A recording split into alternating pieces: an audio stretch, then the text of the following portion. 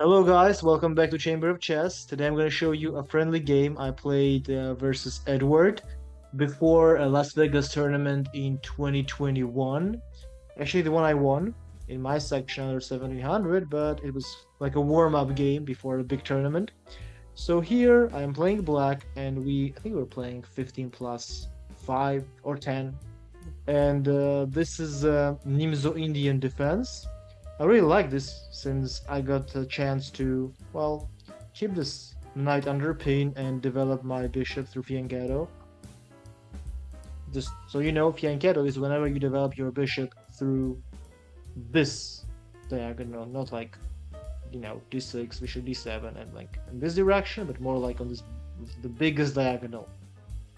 So d6, which is a good idea to keep your pawns opposite to the bishop color. Bishop f3, maybe not the best idea, though it's still fine. Actually, it's the first line here, because we want to expose the enemy king and double his pawns. Knight e7, king h1. Maybe we would give this position slightly worse for white, because he has two bishops, but this one is passive, and all pawns are on the board. Position is close, so knights are really a big help here. e5, bishop f5, and we trade, though maybe not the smartest idea. Maybe something like g6 to keep this bishop restricted. Take, queen c4, bishop h6, putting more pressure. Of course, I have to sacrifice an exchange. c8, putting more pressure. Queen f5. I didn't feel like I understand this move. Maybe more like opening the position since, well, rooks, they have to play.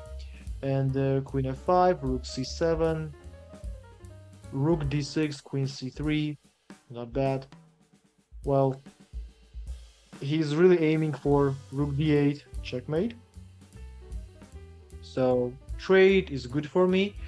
I should have really played something like h5 to, well, just to attack the rook and give an extra square for my king, improve the pawn.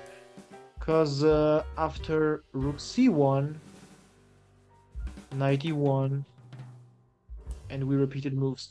Actually, he could have played something like king e2, knight e5, queen knight in the center. Well, two rooks are still two rooks, though. They are weak pawns, but, I mean, I have to play really accurately here not to let him penetrate on my territory, and I cannot trade rooks, since one rook is still gonna beat me versus my knight. So here, of course, he's gonna block, rook c3, and, well, the position, I would say, potentially good for white, though generally it's equal since knight and two pawns are more than enough compensation. But here we just agreed for a draw.